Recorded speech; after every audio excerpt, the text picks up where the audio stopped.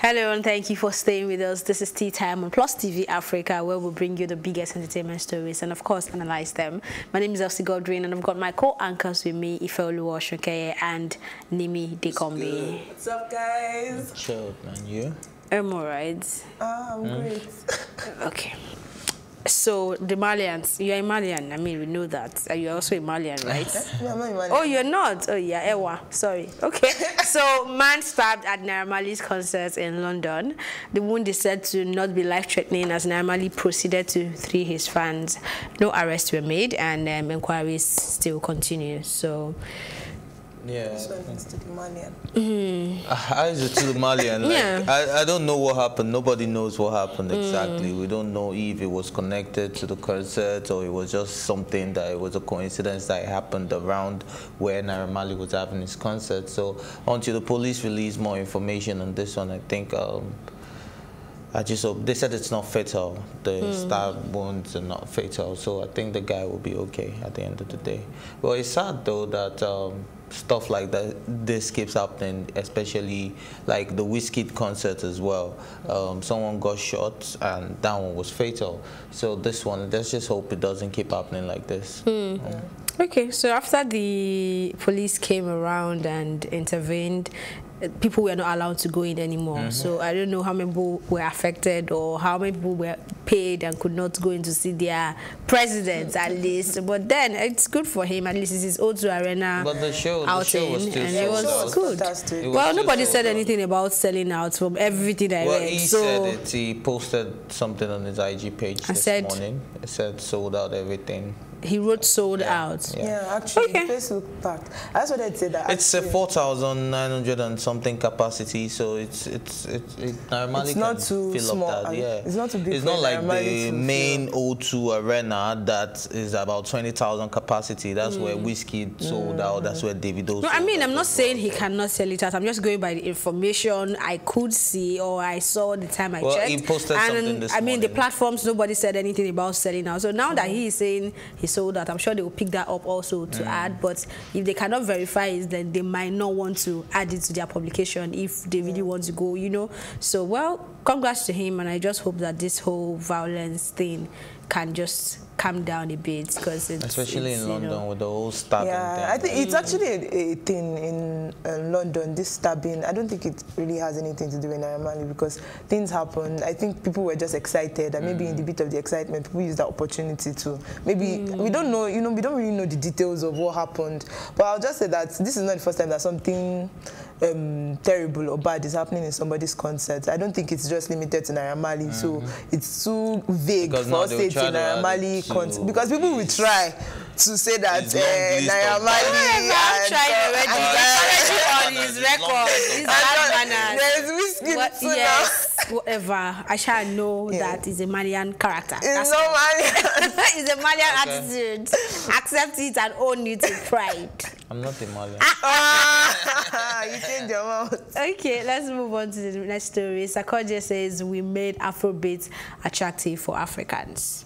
I mean, this is not him talking about Ghanaians or Nigerians. He was representing Africa as a whole. I mean, Sarkodie is one of the biggest rappers in Africa, whether we like to agree or not, but he is.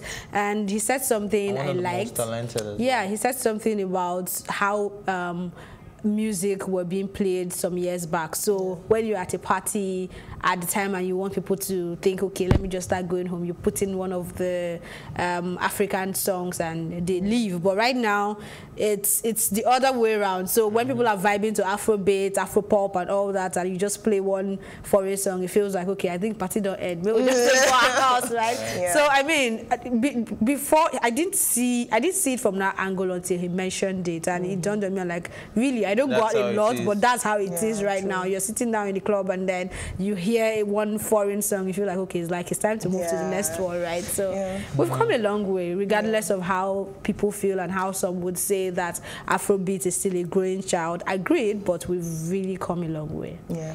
I think people are more proud of Afrobeats and the music, and I think the current Afrobeat musicians, they're really trying and putting out content out there that we can be proud of, because I think that's one of the reasons why Afrobeats has become more popular even amongst Africans. It's because we've seen an improvement when it comes to production. We've seen they are now diversifying, and it's not like we are hearing, I feel like there was a time when people were complaining that we're hearing and getting the same thing from our musicians over and over again. I feel like they picked something, they learned from the Western world and they added our roots to it, and it's just I feel like now they make a lot of beautiful music that we can be proud of and we can vibe to, and not feel like, oh, we need to get this from foreign music. I feel like we can now get that from African music. So yeah. Yeah, and I think a lot of the angle I want to pick this from is that a lot of Ghanaian artists and other artists from different parts of Africa should take a cue from this Sarkodie's attitude about the unity spirit, you understand? Because some other people might want to personalize it and say that, oh, Ghana, or we made it. You get, like, I believe that's what a Shatawale would talk up for me. I'm just saying, like, a Shatawale would probably say something like that. But Sarkodie just showed that it was the African continent he was talking about at large, and how the Afrobeat has evolved and garnered international recognition, to the extent that we see a lot of foreign artists using our sound to make their own music. To the extent that we got a nomination on the Grammys. Yeah, so I think it's a big deal. And like you said, it didn't dawn on me too that really the party don't end when hip hop song comes in. You get, like, when you're in the club, in as much as I'm not the Niger music type, but if I'm in the club, that's what I want to listen to. I don't want to be listening to some foreign stuff. Yeah, it can come up every once in a while, but sometimes I want more local. Kiki, it can come up once in a while, but really I think it's the other way around now, and that's a big deal. Okay, stay tuned as Tea Time will be right back just after this break.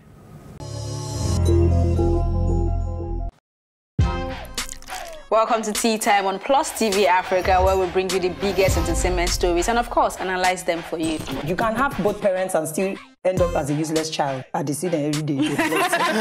Most times I worry more about where I'm coming from and where I am now, and that determines my next step. Why are you sounding like Alibaba right now? Plus TV Africa, we're feeling good. No time to dull, everybody feeling alright.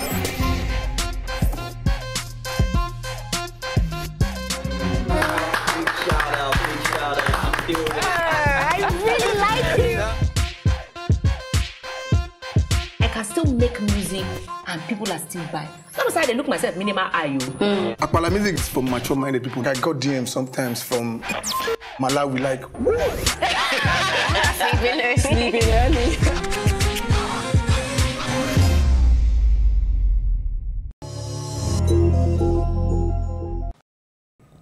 Welcome back. This is still Tea Time on Plus TV Africa. Monique slams Oprah Winfrey for not standing up for justice, claims she makes her life harder.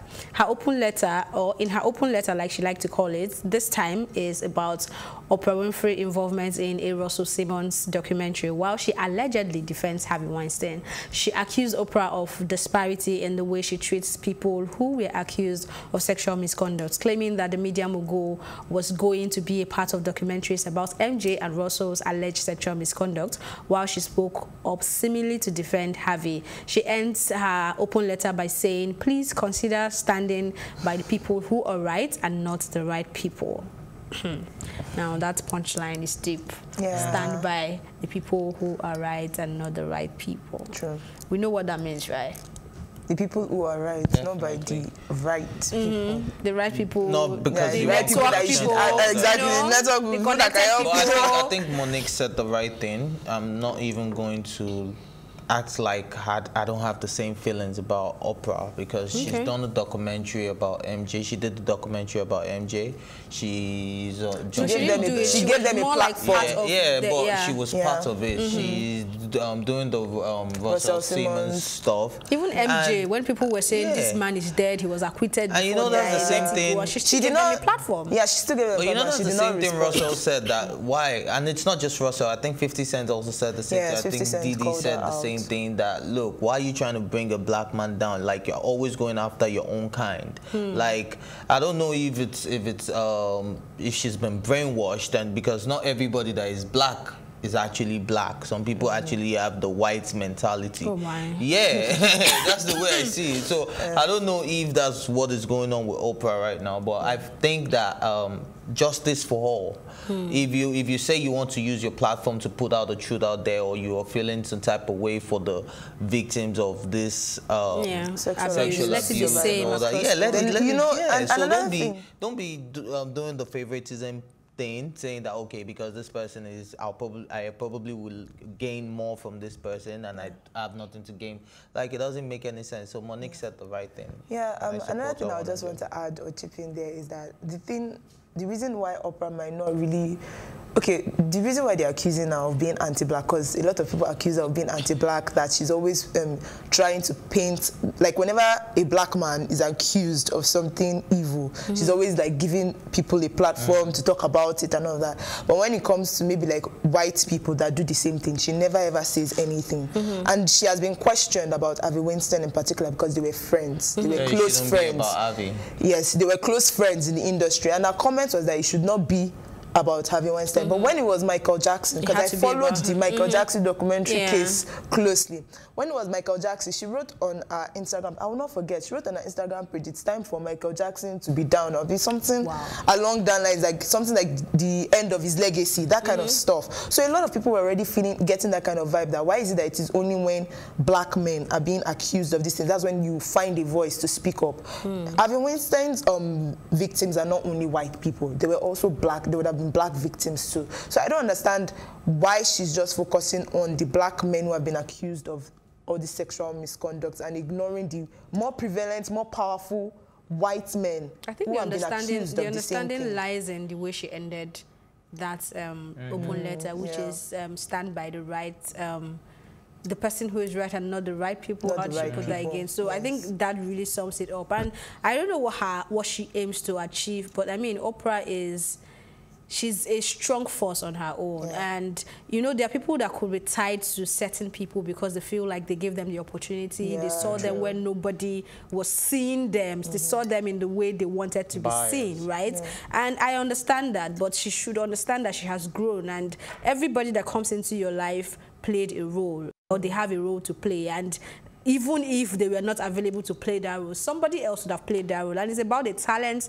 that you are as Oprah Winfrey, not because they gave. If you did have that platform, or sorry, you have the talent and they give you the platform, you probably not still become Oprah, you know. So I think she needs to come in to understand that she is a strong force, and she doesn't really need to, the word I want to use is not nice for TV, but she doesn't need to suck up. She doesn't need to suck up to anyone just to see. I mean, she's already big, except she also has a skeleton in her cupboard, and she doesn't want them to dig out. If not, then I think she should rethink. And Tyler Perry was also dragged into this. Yes, because they had an issue, Oprah, Monique and Tyler Perry. This was a long time ago, 2009, the Precious movie, where she said that. But the thing is that Monique also said that they admitted to her that she was right in this situation.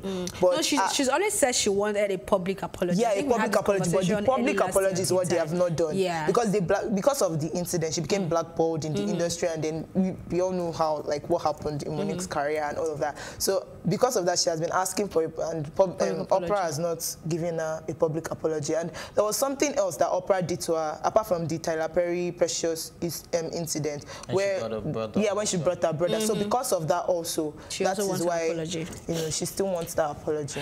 Okay, I mean, well, but I don't think this is about the apology. I think she's just going off the back of what is actually going on what is happening now currently. With Russell Simmons and all of that. So I think that's actually what's going on right now.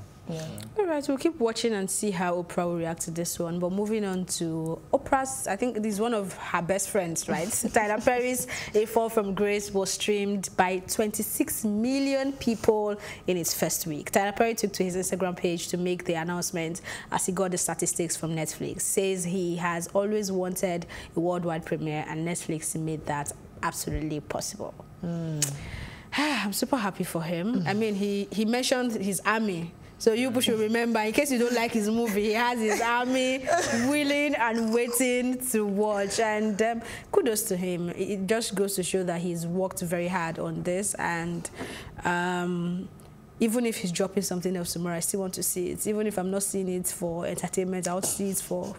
I don't get why there were lots of criticism on A Fall from Grace. Have you seen it? I would give you a million reasons. Nah, there's a million. There are a million reasons to criticize that movie. And I think it's a great movie. Wow. It is a great movie. It's something that a Nollywood producer can do. It's something that a Nollywood movie producer. It is. No, it's not. No? It's not. There were so many plot holes in that movie. If I had gone with Mouth Say or Hearsay, I probably wouldn't watch that movie. But I'm glad that I had to just sit back and watch it and see for myself. And when I did, we're not saying it's not a good movie. It's a good movie. Very, very good But when you watch it from the lens of a critical perspective, you know, then you begin realize that to there are so many things. But the movie, it's a good movie. It's a good story. I see people saying thank you for telling our stories. It had a massive plot hole. You know, people are shying away from talking about us, and you're putting it just as it is without sugarcoating it. I know I also mentioned on this table that it was inspired by a true life story as well, right? So it's okay, but it could have been better. Like she said, if you look at it with critical lens, you see that the whole storyline. What were you guys expecting? We're not expecting. Number one, let me tell you one of the issues I have. You said that you met a young man and you fell in love and you got married without meeting anybody from his family. Did she meet anybody from his family? It's the Western world.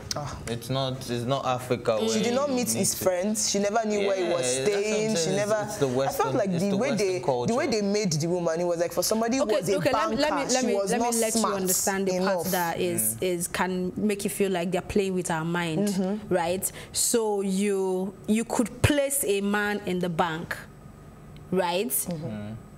Withdrawing the money that is not his, and the bank still said allowed him. They cannot do anything. You are working with what? I think a bank, right? Yeah, she's working and with the bank was not ready to investigate how their money how the money disappeared. Come on, there were so many things. And then he quoted a law in state, whatever state it is, that allows that whatever it is the woman has, the man has. I'm like, in which country exactly? Really? There is a lot. There were so many plot holes. I know, but it's still a great movie. Another thing another person who pointed out was that a white woman killed herself in a black woman's home and nobody did any investigation. Come on, it is not possible. It's time for a short break, but we'll be right back after this very short one.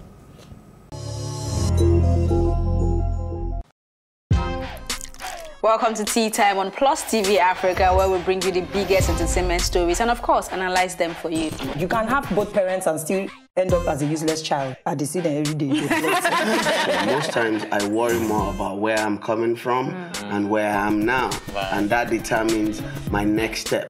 Why are you sounding like Alibaba now? Plus TV Africa, we're feeling good. No time to dull, everybody feeling alright.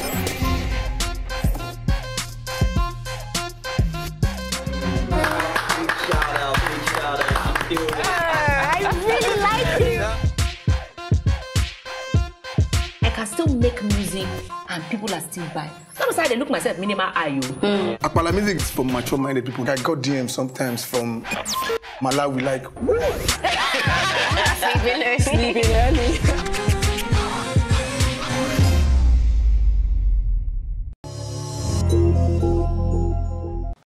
This is still Tea Time on Plus TV Africa. Up next for conversation is Madonna, who faces class action lawsuit from fans over late starts to concert. She's being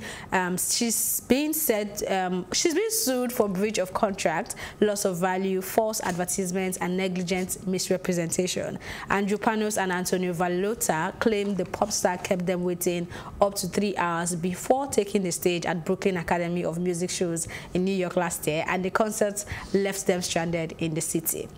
Okay, so I'm particularly excited about this lawsuit, and I just want to pray. Bring it down tonight. We need to bring it down to I just want to pray and beg that this country becomes 3 hours in Nigeria. 6 hours. Do you remember when Steph London came to Nigeria? Yeah. The show was supposed to start for 6 p.m., right? Do you know when she came on stage? Just guess. No, it's if you guess. I think it was 12 or 3 But I think it's part of the African time thing. This is not African time. African time is the event supposed to start by 6. It starts by 8. You know, that's Madonna African her tour has been. This is the second lawsuit, right? After the other one was 2 months ago, and the same issue, right? They don't announce when there's going to be a delay. She comes on stage when she wants to, and I like that there are provisions in the law to tackle things like this, and I'm hoping that we get to that point, right? But I feel like there's a Nigerian on her team that she needs to pursue. There's a typical Nigerian on her team because I don't get it. I really hope that in Nigeria we'll be able to implement something like this, because the fact is just that most of our artists, I don't know one Nigerian artist that is not guilty of coming to their concerts late. In fact, it has become a normalized thing, and people don't. And the truth is just that like people pay. It's like if you come early because you're even doing yourself. But why would you put 6 p.m. on a ticket and then you start the show by 12 a.m.? You did not think about people's plans for transportation. You did not think about how they were going to leave after the concert. People are always also looking out for the main artists, but you're not just sitting there from 6 p.m. If you get there by 6 p.m., you see other people. No, there are some concerts that they don't. We are not going to get there by 6. That one I was telling you about. Let me tell you, Ife, even the DJ was not playing. They were still setting up the stage. I left there 12 o'clock. Yes, I left there 12 o'clock, and they were still setting up the stage. And this was a show that was supposed to start 6 p.m. I'm talking about 12 p.m. So where is the artist that was warming up? Well, I'm just saying, usually you have artists that warm up. They still don't start 6 o'clock, though. Yeah, they still don't start 6 p.m. They start maybe 10. Because 11. I'm not trying to defend them, because I think it's total rubbish. If you're headlining a show, you should be there on time. Even if you're not performing, let people just know that, okay, Burna Boy is around already, Wizkid is around already, Davido. But you guys say you have a show for 6 p.m. At least respect your fans that have left their house. The only one who came and respected time was Cardi B. Yeah, true. I mean, before 12 o'clock, the show was done, and people were asking, "Are you sure?" Some people came in thinking that she was still performing. You know, and I like that she maintains that culture. She didn't. I mean, of course, they delayed her a bit, definitely, but it was still not anything close to what we are used to here, and I was so proud of that. You know, I mean, I'm happy, and she should pay for damages. Yeah, I hope she pays. If you do the crime, be ready to do the time. Yeah, and I hope that we would implement that in Nigeria too. Hopefully, and event organizers actually have a much more blame on this one, because they just, I don't know what their problem is, but they never get the things right. You see that the sound, and sometimes they've also blamed the event center. So you have a show today, and there's also another one the day before. So before they are able to clear and then fit in the sound that is required for your own type of events, then that's another problem. So they have their own issues, and I think they should come together, have a round table, and treat us right, because we pay money, really. That's how we wrap up this episode of Tea Time. Thank you for watching, and remember, you can watch this conversation all over again by subscribing to our YouTube channel, Plus TV Africa. You can also watch Tea Time on Alto TV and in London on Ben Television. My thank you, as always, go to my co-anchors Nimi, Dekanmbi, and Ifeoluwa Osunkeye, and the entire production team. Thank you for watching. See you later. My name is Elsie Godwin. Oh, Lord.